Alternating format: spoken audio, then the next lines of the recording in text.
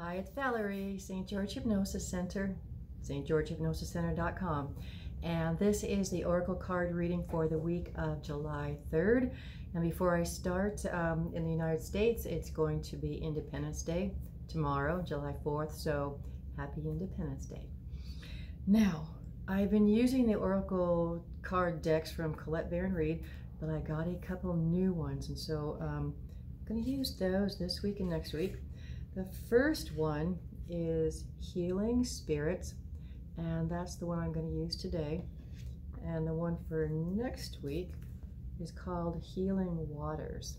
And I love the work that I do, the hypnosis and the oracle cards and all that stuff is very healing. So when I saw these decks, gotta have them. So for Healing Spirits, inside the box, it says, "To all who use these cards, reach out with your heart and mind to the highest and best in the spirit world. Ask them to bless and give healing to all readings you give, to yourself and others on the path." So the card that I pulled for today is a really nice one. It sort of goes along with last week, where things are done for us, the divine does things for us.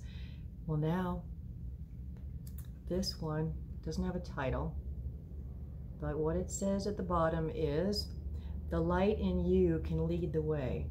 Well, the light that's in us is the light from the divine.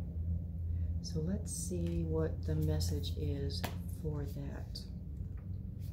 Because remember, the divine is always with us. Okay, number 46. Apparently I should have had a bookmark on this one. All right, so the light in you can lead the way.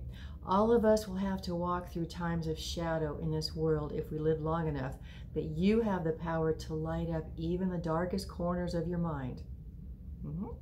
You are part of the universal light that casts out shadows, and because of this, the guardian spirits of the universe will always give you their strength when you need it. Even when your light burns low, you can turn to them and all that is good and true will shine through your being. Day always follows night and removes the shadows of yesterday. Light up the new day for someone who needs it.